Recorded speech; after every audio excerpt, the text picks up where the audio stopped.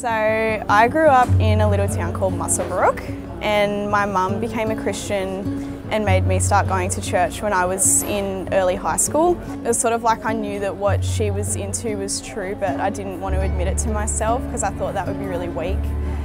I fought with her so much that eventually she stopped making me go, but that didn't improve my life at all.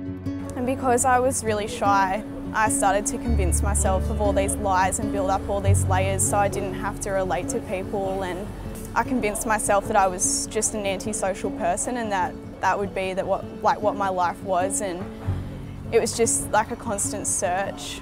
So the way that I sort of solved that was that I started dating, and that sort of, I figured, well, you know, if I've got a boyfriend, that's all I need because he'll get me and he'll understand me, and I'll just use him instead of actually trying to make an effort with people. And I didn't feel like I had a purpose at all. I just felt like I wasn't really on this earth for any reason, and that was really hard. And I actually started living in fear completely. I couldn't function properly. I had anxiety really badly.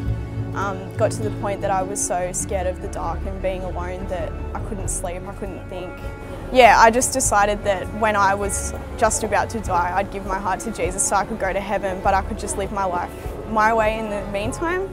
Nothing much happened for a while then, and then I moved away to start uni, and it was a really, really tough time, and I would say it was definitely the lowest part of my life.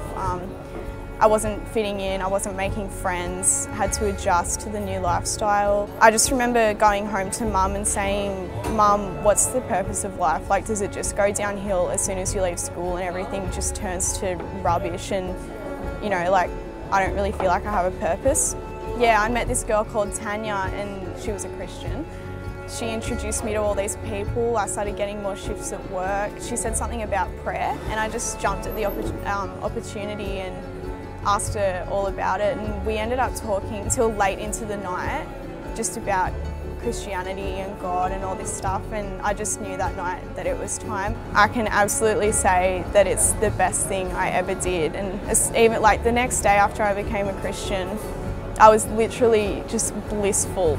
It's so hard to describe how much better my life is now, and it's weird to look back on it. It was just a struggle. I was so lost. I had no purpose, and now I have a purpose and I've got hope, and even when I have terrible days I know that He's there and He's got this purpose for me. The night that I became a Christian, Tanya's sister had a prophecy, and she saw me at the gates of heaven, and Jesus was there, I think, with His arms out, but there was all these dark figures behind me, and then He said to her, or to me, there's things about Sarah's personality that she thinks are part of her, but they're not.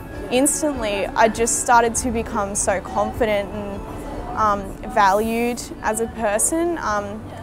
Now I don't have a problem socialising. Like, I really enjoy people's company, and God starts to show you who you are as He created you, not who you've created yourself as based on the worldly values. I could have become a Christian any time that I was in school and when I wasn't really having a good time, but He did it when I was at my lowest point. I had no purpose. I was pretty much ready to give up on life because I was that unhappy.